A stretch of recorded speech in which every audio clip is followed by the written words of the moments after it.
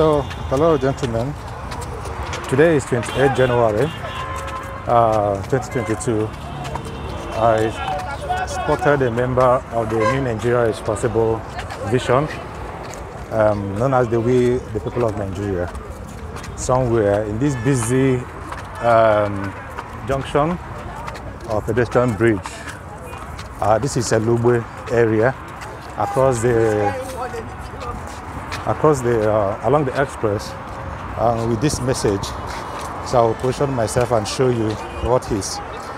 So he's been here as early as 6 a.m. This is a busy road for the pedestrians, and he's here with this message. And you can see they are trying to occupy, to sensitize the citizens and to make them understand that they have the power, that we can't keep on living the way we are living, waiting for a group of citizens who are senseless and unpatriotic to lead us to our promised land.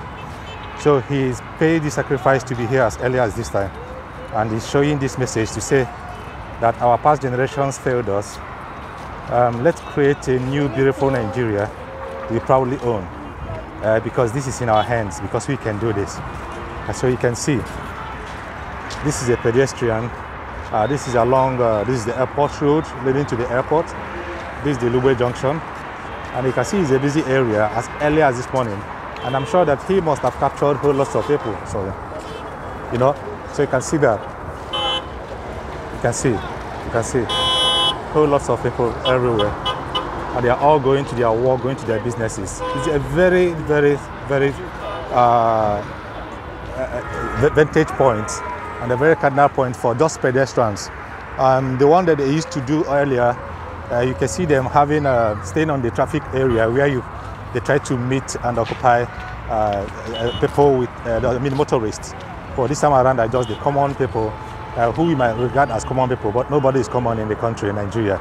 So this is serious. This is really, really serious. People are taking up the responsibility, and 2023 is going to be a different ball game. Thank you so much, and I can't appreciate this guy less.